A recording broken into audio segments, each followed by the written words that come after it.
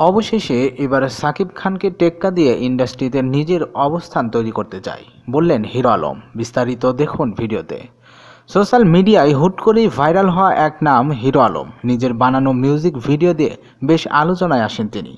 এরপর জাতীয় সংসদ নির্বাচনে অংশ নিয়ে বেশ আলোচনার সৃষ্টি করে। এরপরে স্ত্রীকে নির্যাতনের অভিযোগে গ্রেপ্তার করা হয় হিরো আলমকে। অনেক চড়াই উতরাইয়ের মধ্য দিয়ে গত বছর কেটেছে তার। নতুন বছরের প্রত্যাশা ব্যক্ত করে তিনি বলেন, ঢাকা সিটি কর্পোরেশনের নির্বাচন যেন সুষ্ঠু ও সুন্দর হয়, মানুষ যেন পছন্দের প্রার্থীকে ভোট দিতে পারেন।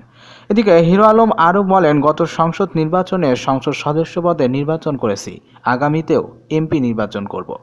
এমপি হয়ে মন্ত্রী হতে চাই, আমি আবারও নির্বাচন করব, সেভাবেই প্রস্তুতি নিচ্ছি।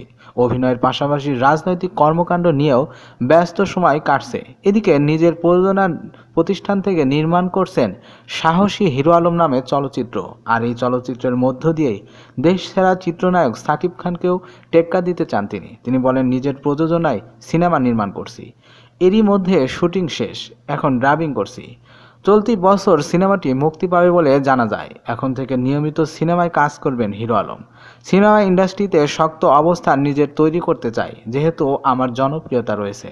দেশের যত মানুষ সাকিব খানকে জানেন, আমাকে তার চেয়ে বেশি মানুষ চেনে জানে। এছাড়া বিদেশেও আমার পরিচিতি রয়েছে। সাকিব খান একচেটিয়া ইন্ডাস্ট্রিতে কাজ করে যাচ্ছেন। সাকিব খানকে টেক্কা দিয়ে ইন্ডাস্ট্রিতে নিজের অবস্থান তৈরি করতে চাই, মানুষ আশা করতেই পারে। আমিও আশা করি সাকিব খানের মতো আমারও একটা অবস্থান তৈরি হোক। এদিকে সামাজিক যোগাযোগ মাধ্যমে ট্রোল হওয়ার আলোচনায় উঠে আসেন আশরাফুল আলম ওরফে হিরো আলম। বগুড়ার ডিশ ব্যবসায়ী থেকে নিজেই টিভি চ্যানেলের খবর হয়ে ওঠেন। মার ছক্কা সিনেমার মাধ্যমে বড় পর্দায় অভিষেক হয় এই অভিনেতার।